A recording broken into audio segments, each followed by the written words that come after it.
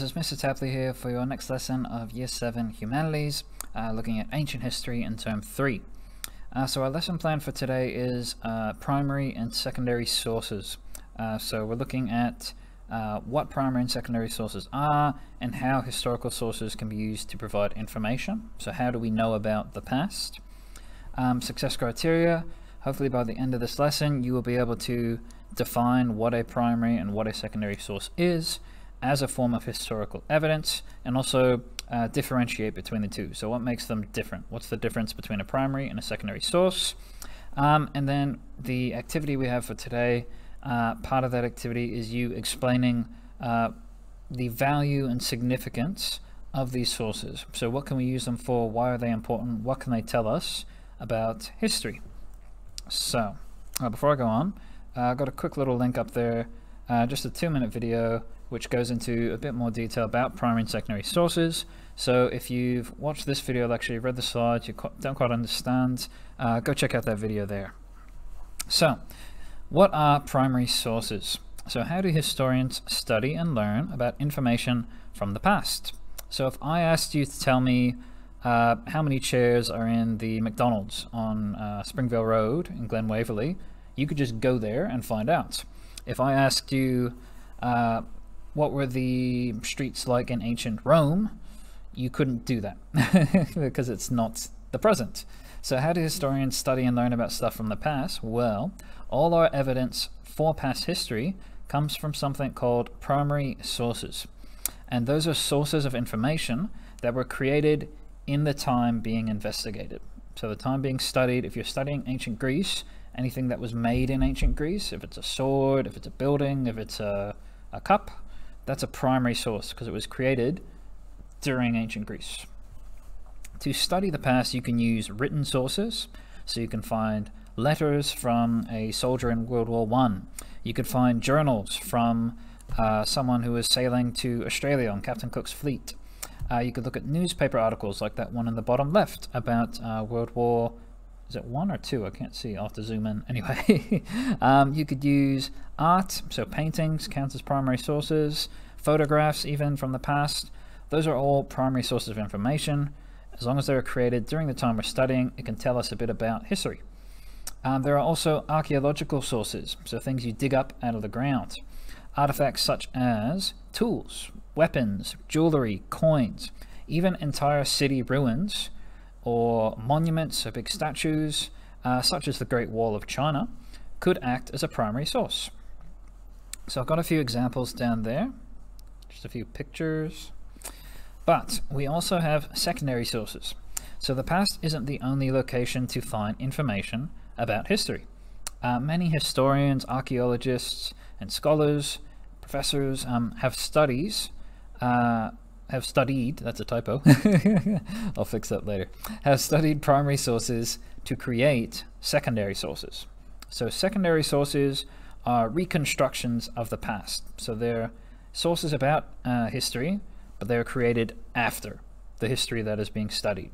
So for example, a GWC textbook created in 2020, so the textbook that you have right now, talks about ancient Greece.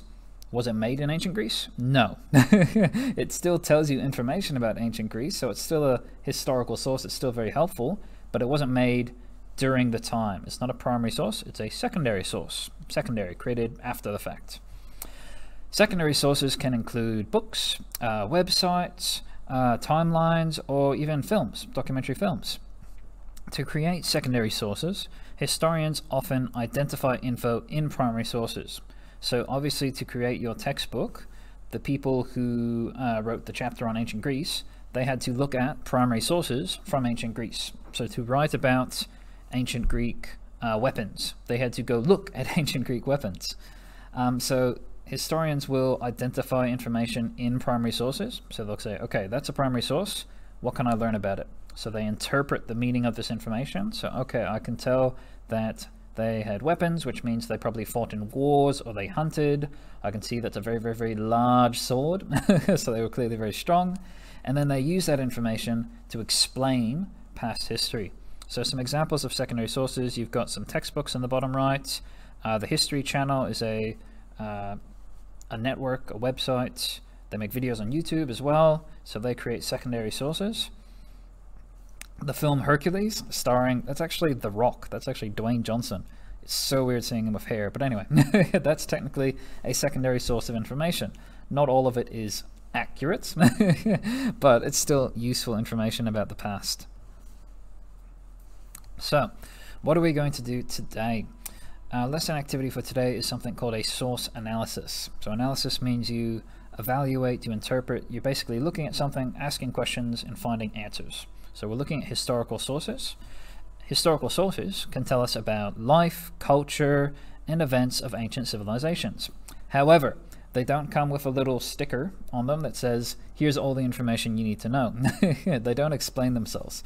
In history, you have to act as a detective to find the answer, to find the truth. So you ask the questions, search for answers, done. Which is why I've got Detective Pikachu there. My celebrity doppelganger, I think. You can see the resemblance.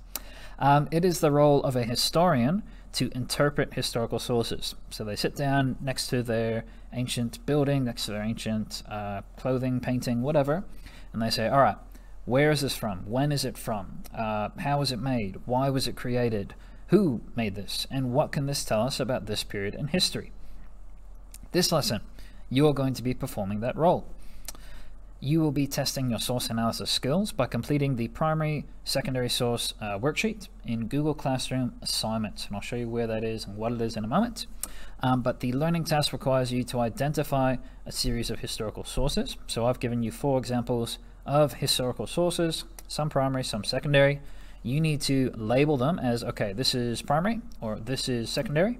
And then you need to write a brief description, 2 or 3 sentences, nothing crazy, about what this evidence can tell us about history. So what can I learn from this textbook? What can I learn from this crown from ancient Egypt?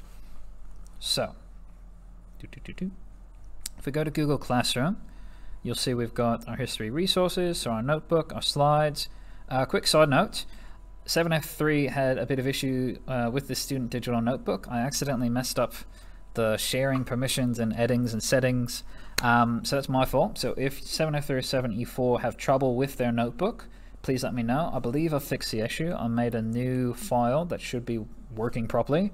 Otherwise, you can just scroll down and use your notebook for economics. Or you can just make your own file. As long as I can see it, that's fine. So at the end of the week, I will email everyone just to make sure that I can see their notebook, that they've done their activities, and they've done all the assignments we're doing. Anyway, gotten sidetracked.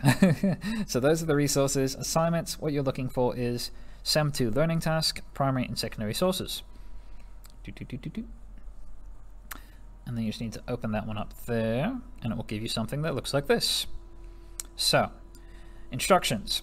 Already read them. What we haven't read is that you can use the information in chapter 1.3 in your textbook, which is in Compass and Google Classroom. You can use the class slides and this video lecture to support your efforts in completing this assignment.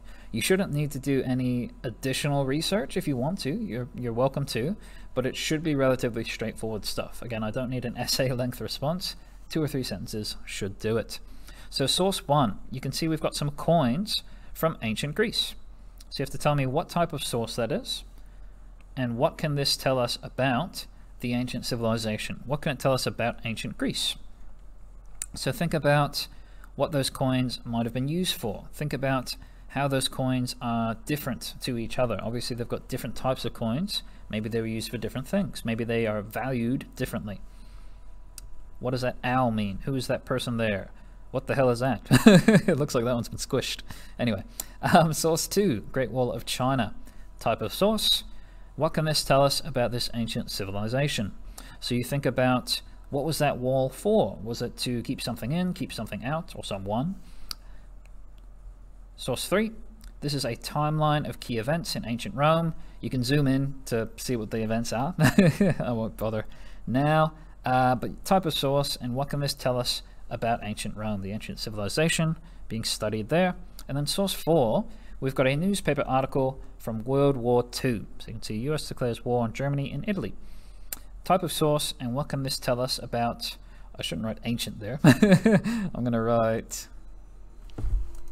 You guys are watching assignments being made in real life. It's a live stream. Tell us about this. Period in history. Nailed it. Have to fix that typo from earlier. Anyway, so that's pretty straightforward, guys, I hope. If you have any questions or concerns, please let me know.